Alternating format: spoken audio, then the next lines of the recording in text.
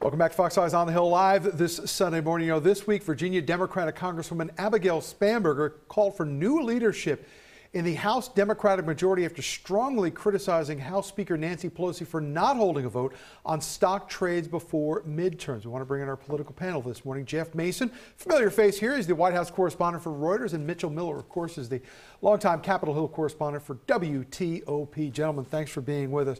Mitchell, let me start with you. Abigail Spanberger is now facing re-election in a newly redrawn Northern Virginia district. This has been viewed as a bellwether race that the Democrats have to win to hold on to the majority. How much of this has to do with actual anger over this bill not getting a vote? How much this has to do with showing that as a Democratic woman, Congresswoman, she's ready to go up against people like Nancy Pelosi in her own party? I think there's a little of both. Obviously, there's some anger that her legislation didn't get brought up, but I was at the news conference that Nancy Pelosi was asked about this on Friday, and she was not happy to be asked about it, frankly, that you have Abigail Spanberger in a tough race, as you said, in the 7th District against a Republican, Yesli Vega, who's been totally trying to tie her to Nancy Pelosi.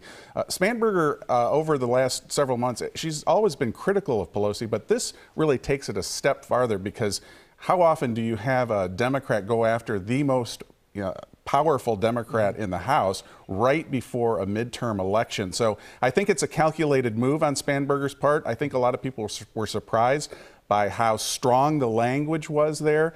And Speaker Pelosi basically said, look, she was asked, are you going to be here after the midterm elections? And she bristled and she said, I'm concentrated on the political races at hand, and we're going to try to win the House. She never really does seem to answer that question when she's asked. She does not. Jeff, one of the things the president likes to say a lot is about how he is in a battle for the soul of the country. But is there a battle still going on underway for the soul of the Democratic Party? Early on in this administration, you had the struggles between the moderates and the liberals in the party. You have somebody like Abigail Spanberger calling out the speaker. How seriously does the White House take this when they're trying to present this unified image moving into the midterms in a couple of weeks? Well, I don't think they love it, and I think that there probably is, that battle that you're referring to is a dynamic in both parties, and it's certainly one that the White House has confronted. I think, ironically, a little bit of that has moved to the side, at least legislatively, and in certain terms of some of the successes that the White House had this summer on a few different bills, in particular the Inflation Reduction Act, which got over climate change, over the finish line, and some other things. But it's still there, and these things come up around election time. You're going to be traveling tomorrow with the president as he begins what's going to be 2 trips to hurricane-damaged areas in Puerto Rico and then later in the week in Florida. How important is it for this White House to demonstrate their ability to deal with these things? Is it one of the measures that people make of an administration, how they handle hurricanes? Because obviously you look back to Katrina with George W. Bush. Yeah. You look back to some of the disasters during the Trump administration. Obviously, presidents get judged on this stuff. They absolutely do. They absolutely do. It's very important. It's very important for any White House. I mean, apropos Puerto Rico, I can remember when President Trump went there and was criticized for throwing paper towels the way that he did. I don't think you'll see President Biden be doing that tomorrow in Puerto Rico, but showing up is very important for him on a broader scale, but also politically. Mitchell, one of the things we have heard, the last years, maybe since Hurricane Sandy, is that when there is a natural disaster in one part of the country, sometimes you'll have members of Congress from other parts of the country start talking about how much it's going to cost. Now, back during Sandy, some of those voices came from the regions that are being hit right now.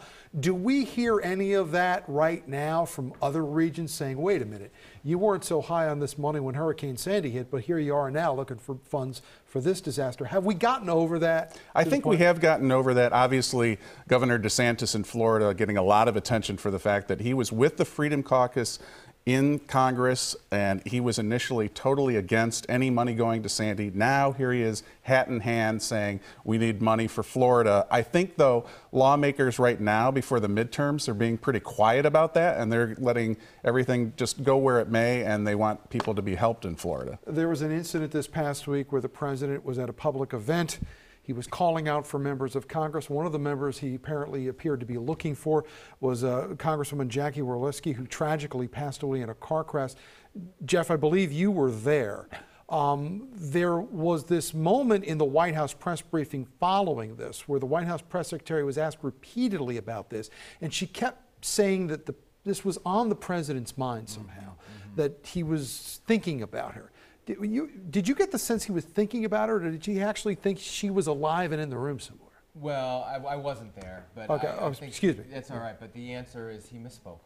You know, he made a mistake, and I think the White House just didn't want to say that, and they didn't want to say he had what my mother would probably call a senior moment, because that will be used against him. But I think that sort of doubling down and saying that it was at the top of his mind didn't really work as an explanation either. But at the same time, the reaction to this is interesting. Why can't you just say, hey, look, he made a mistake. He's human.